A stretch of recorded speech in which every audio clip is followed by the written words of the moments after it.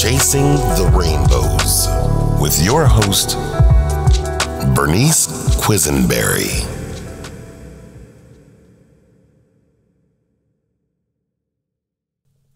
Today's segment of Shoulding All Over Ourselves is with Bree MB. Thanks so much, Bree, for coming back today. Of course. Today. Thanks for having me.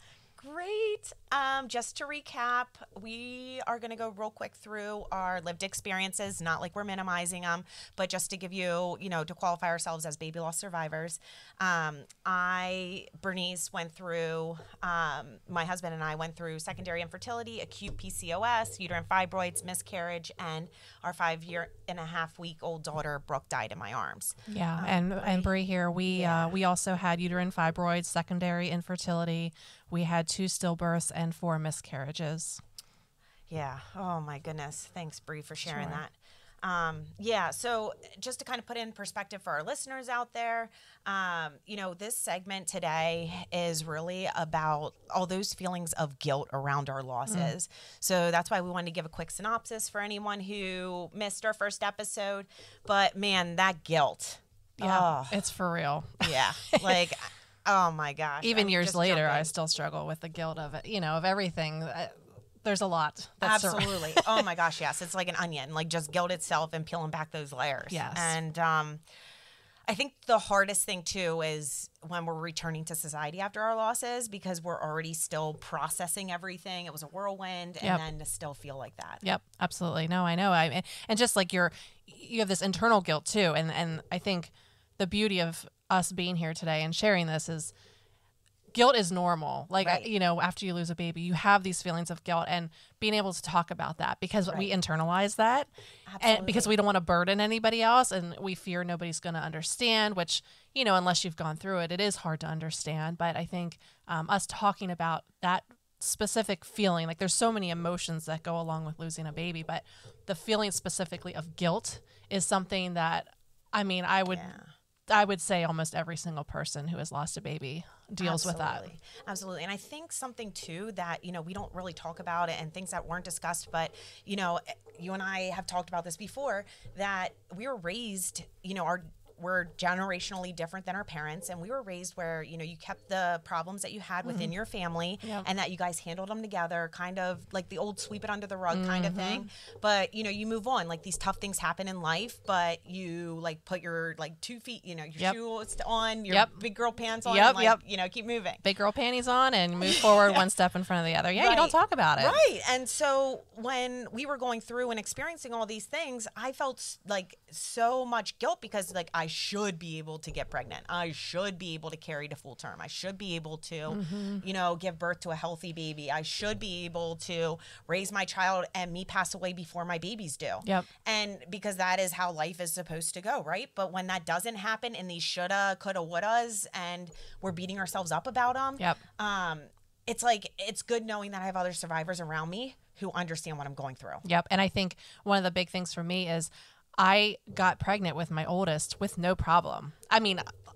First month of trying, we got pregnant. All right. So then seems like a dream. Yeah, absolutely. And then you enter secondary infertility, and all of a sudden you're like, well, why am I not getting pregnant? Shouldn't I be able to get pregnant? I got pregnant right away. So, and statistically, if you have one healthy pregnancy, you go on and they say that, you should be able to continue on that. And when that doesn't happen, you feel this oh my gosh, I'm out there on an island alone. All of a sudden, then that guilt all comes. And was my body failing me? Is what did I do? The guilt. What did I do back in the day? You blame yourself. Because of this? Yes. Yep. And that's a whole, and we can get into that too with, the blame that we place on ourselves, that guilt we place on ourselves for, did I do something wrong? Should I have done something different?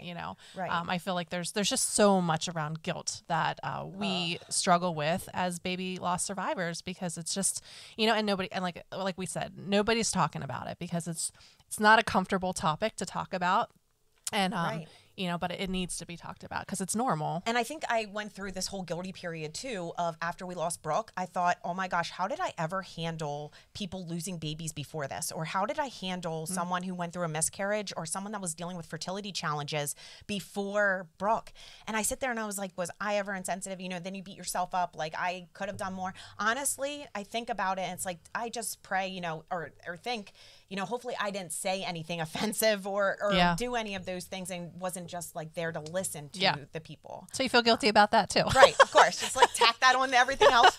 I think it is. I think it's about like, it's going right there. But then it's also like the guilt around, am I doing enough for my husband? Am I doing enough for if you have other children? Am I doing enough as an employee in my workplace, while I'm grieving and things like that? And it's... Well, you're trying to find a balance because especially if you have living children, you want to be there. You want to be a great mom and you want to be there for them and your husband and, or your spouse. You want to be there for them and you want to do what you can for them because they're hurting too. But then you're also trying to just survive each day because that's what it feels like. Survival mode. Yeah. And it's like you put this guilt on yourself. You should be doing this for your employer and you should be doing that. But it's hard enough just to crawl out of bed in the morning. Absolutely. So there's just this overwhelming guilt that you, in that sense, that really there's nothing you can do because you're just trying to survive. Yes. And I think the most important thing for me was I actually had to process the guilt because in the grieving bereavement world, they coin these two as being a female and a male griever. And the male grievers, like to move on and any person as they identify as can be either kind of grieving. It doesn't mean like only males can be male grievers. Oh, right. Female grievers. Yeah. But the male griever, how I take it is like they like to move on. They process it in that way and they, do a really good job with that. And then me, I'm a female griever where I do need to sit with it. I need to process it. I need to completely just keep beating that rug until I feel like I got some answers that I needed. I feel like I'm a little bit of both. Right. I think so my 4 early miscarriages, I think I was more of a male griever. Right.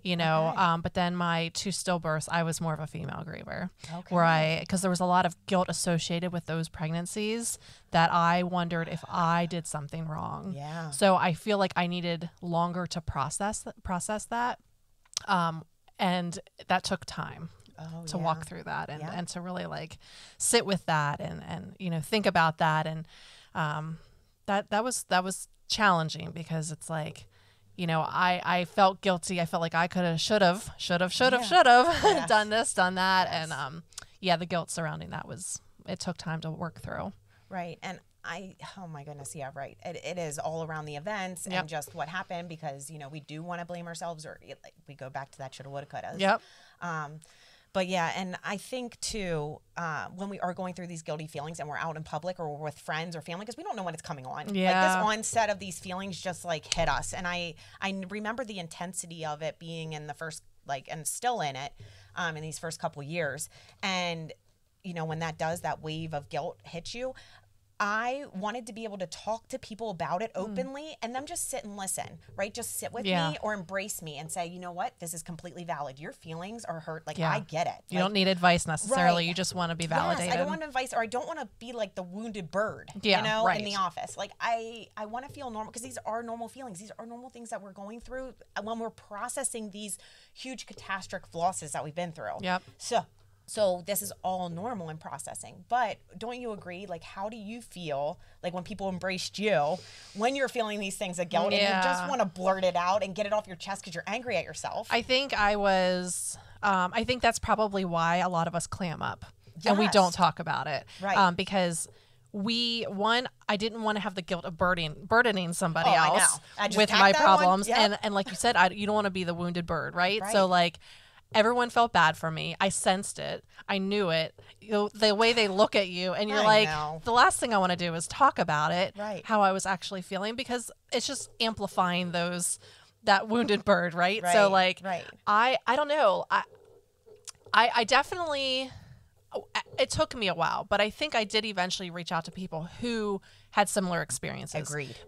And I don't know why I waited so long because it really helped me. Right. Because those people knew how to respond to me. Yes. Because it was simply a your feelings are legit. Yes. I felt that too. Yes. It's okay. You're Yes. gonna be okay. Yes. You know, and that's what I needed. I Right. didn't need senseless advice from somebody who didn't understand. All coming from good places. Like Right. I and they don't want to definitely see you cry. They don't want to No. see you upset. They don't want you beating yourself up because they care about you. Right. It's all from a good place. and I didn't want However- to make them feel Yes. bad for Yes. not knowing how to respond, right? Right. So And but- as you're crying, like they feel bad because they Yes. feel like they made you cry, Yes. but they didn't make you. It's And then you just feel a guilty about response. Right. Then it's like all over again.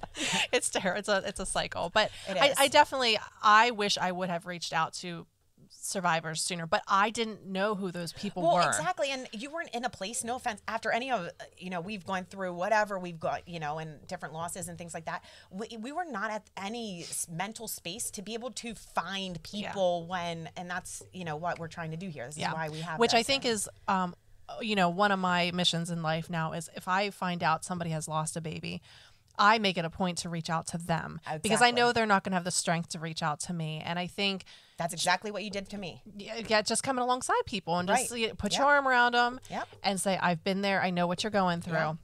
Yep. But It goes a long way. and I Just to feel encourage valid. anybody who has gone through losses, like be that person for somebody else, because that's what I really needed in that Yes. moment. And it's funny, not funny, but it's crazy how once you start opening up and sharing, how many people are like, oh, I went through that too. Exactly. And I'm like, where were you? Right. Months, weeks ago, whatever. I could have used I know. that advice, and it's know. it's hard, but it's just hard to Then talk you go back about. for guilt because you're like, Guilt. oh my goodness, here we go. Yep. Like guilt of not reaching out sooner, or guilt of not knowing their own journeys. Yeah. Because then it's like, well, I'm sorry I wasn't there for you during your journey. Yeah. But like, how would you have been? Because you didn't know. You didn't know. Yeah. And that's a lot of times it's I not know. intentional. A lot of times you just don't know. People Exactly. don't know. Exactly. Which, well, because of the suffering and silence, like Yep. the way that it was, and still, we're trying to break and tap into this whole concept of like, let's get it out there, let's talk it and through. that's why we're here. We're here to talk about it and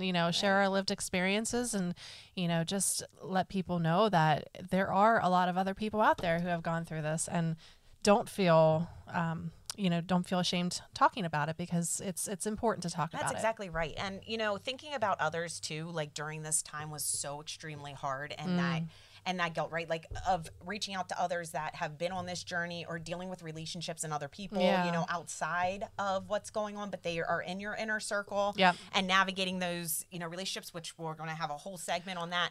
But it's, people that wanted to help and contribute to, like Brooke's service or meals or doing things for us. Mm-hmm. And I, at the time, didn't know how to even say thank you. I didn't know Yeah. how to accept it. And then those feelings of guilt would come in. Like I didn't thank them for my gratitude with what they've done. Yep. I'm bad at receiving. Yes. I'm a giver. I'm Yes. terrible. I don't know. I feel guilt.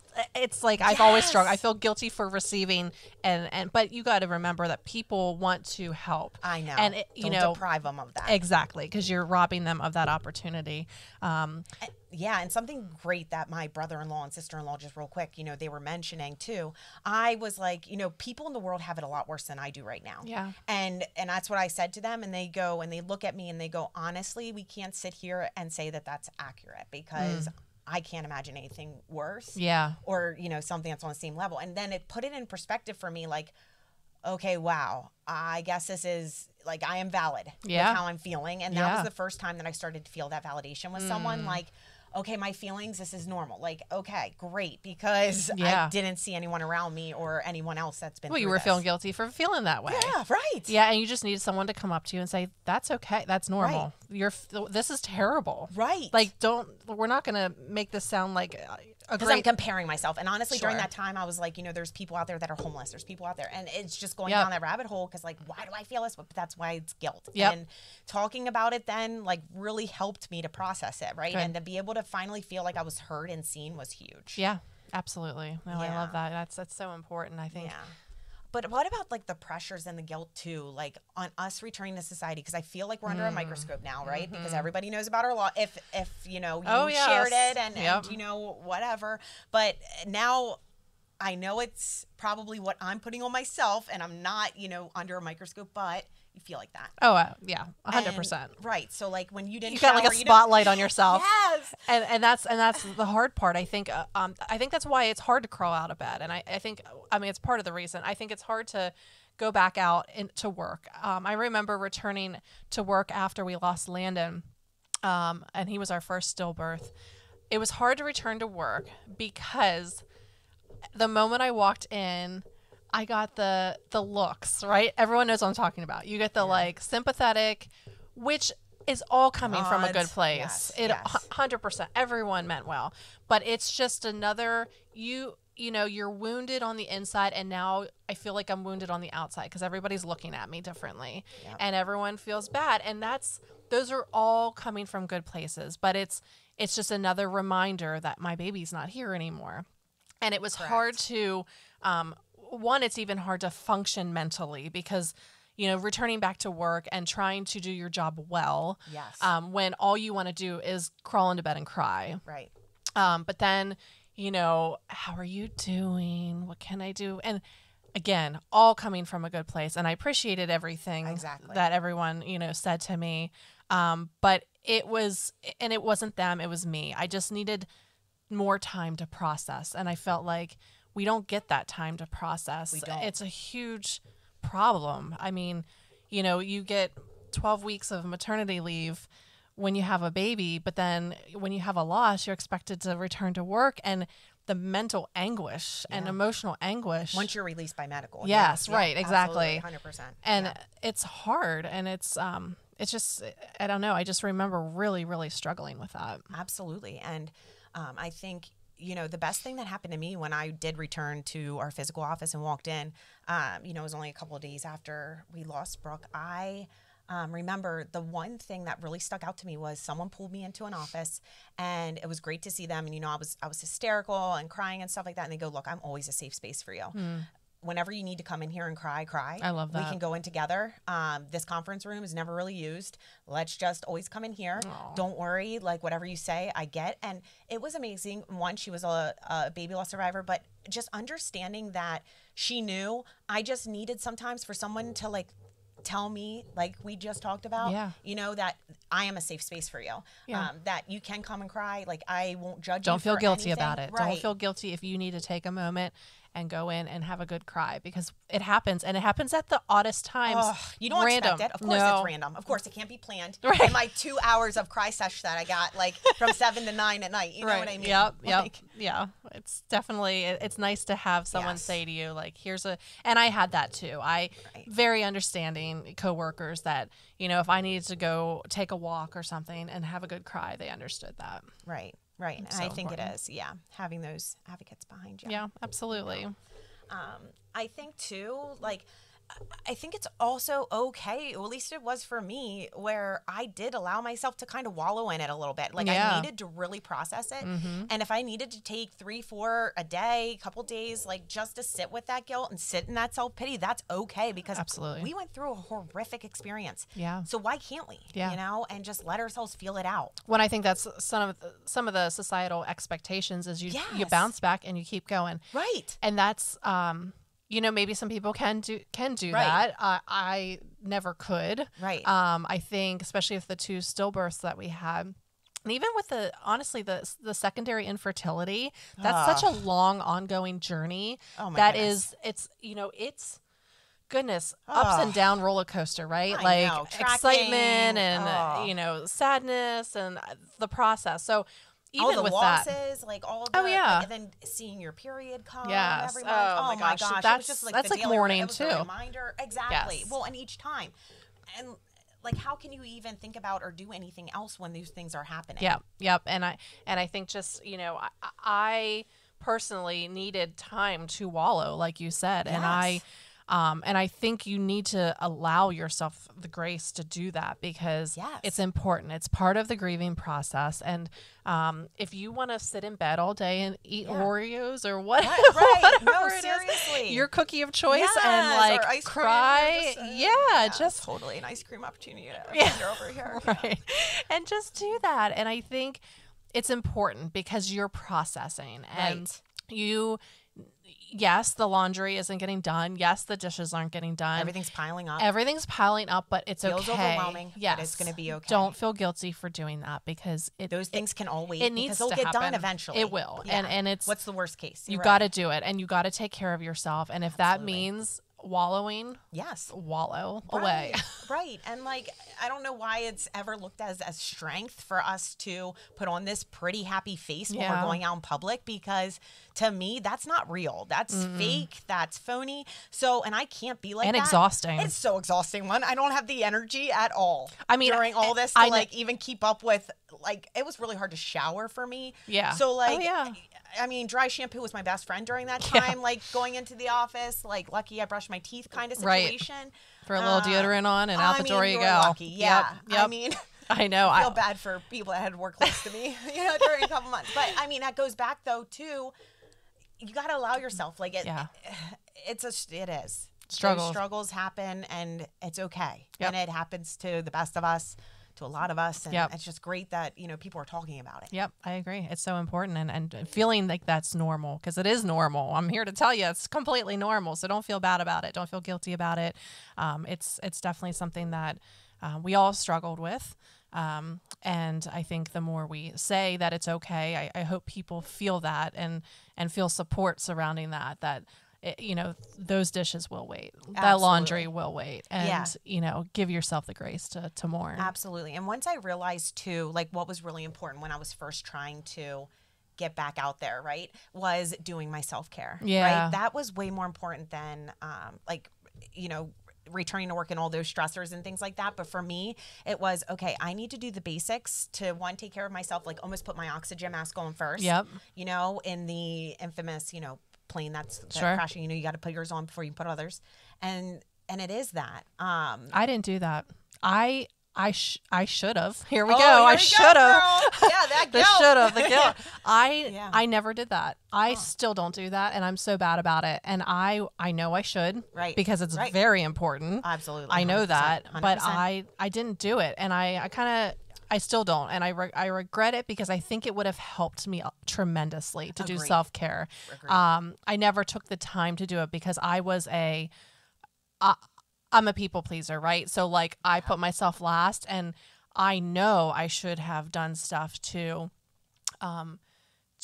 allow myself to grieve and to take those steps of self-care to help process everything. And I didn't do it. Right. So what are some of the things you did? Because I think because a lot of times I don't know what to do because I'm so busy that I don't take the time to do it. But like, what are some things that you did that helped you with self-care, that kind of helped you through that process of grieving? Right. I think for me, it was really going back to like taking a bath and a shower, like because for a couple days I didn't, and it wasn't because I was grieving so hard. It was because I didn't want to wash Brooke off of me because she died in my arms, and so it was this whole mind thing, right? And she played with my hair, so I didn't want to wash my hair. I didn't want to do any of that, and then I felt guilty for not wanting to shower or bathe during that time. So during that, my sisters helped sponge bathe me. Like once it got to be a day or two, because, I was still pumping, like I needed to start taking care of myself. I get that, but it's really hard in that time. But anyways, and I don't need to tell all you that, of course. But it goes back to that, and then working up to goals of showering and doing all that, and then going back out and getting my hair cut. Like I canceled all of that.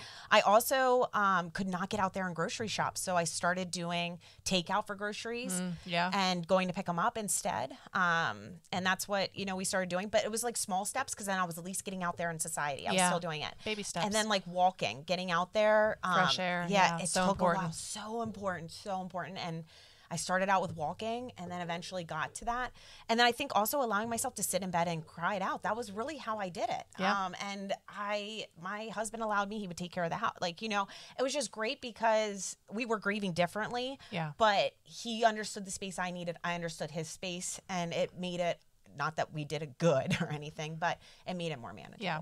No, I love that. And I think that's a good reminder that when we talk about self-care, we may think of going for a run, journaling, like all of which is important. Yes. But I think in those early days after loss, self-care means taking a shower. Yes.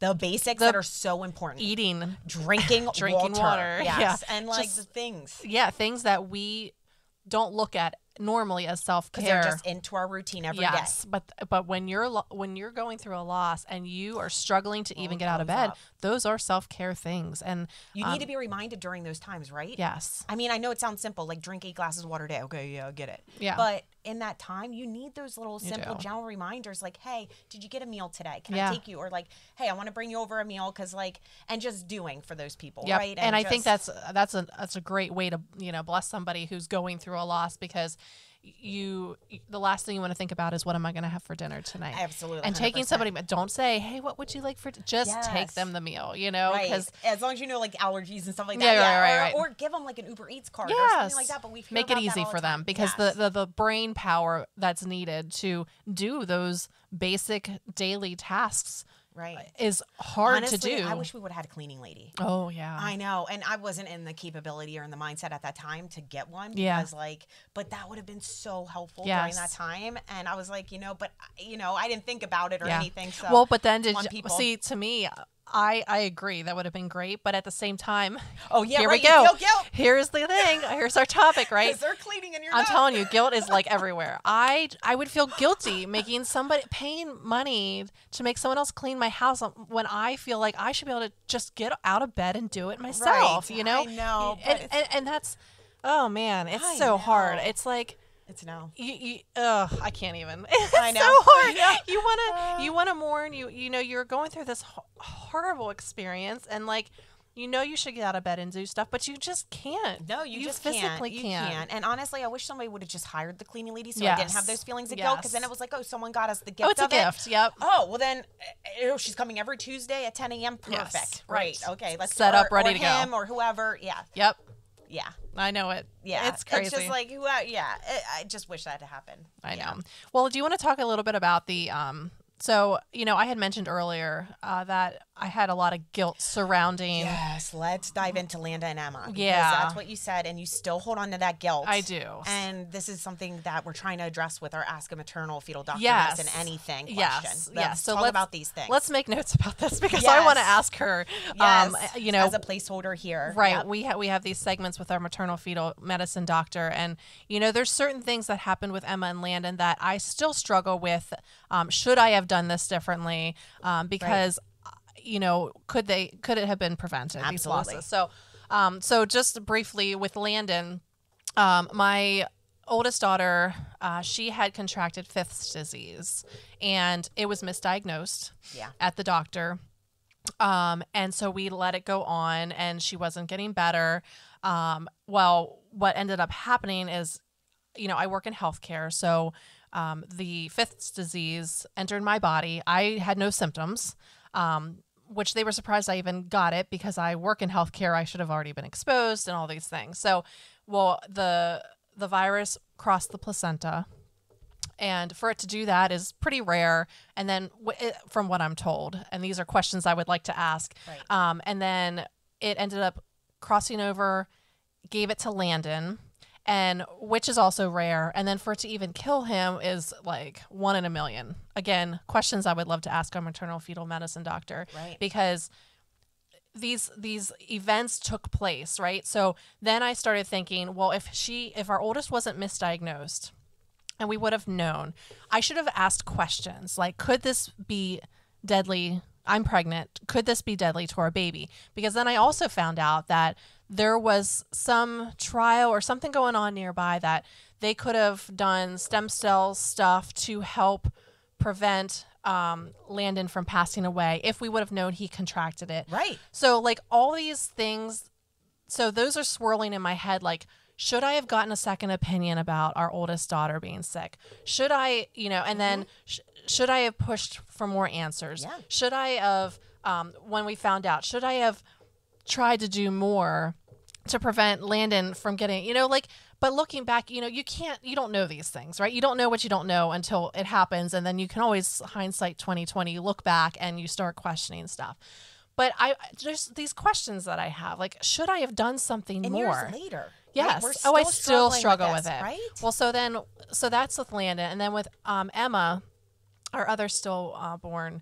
So I get bronchitis every year, like really bad bronchitis. And I was pregnant with her, and I remember I had it so bad that year. I coughed so much, like hard, forceful coughing. And I just remember feeling her like moving around a lot more. Now, I was told that baby's protected. It would not affect, like the coughing doesn't affect anything. And I was like, okay, you know, I didn't take medicine because I was pregnant, you know, and she ended up passing away because the cord was wrapped around her neck 3 times. And I feel like I remember her moving a lot, and I feel like I should have gotten medicine, or I should have done something, because even though I was told that it's not possible, I just have this horrible guilt, and I have this like gut feeling, right? All mothers have these like instincts.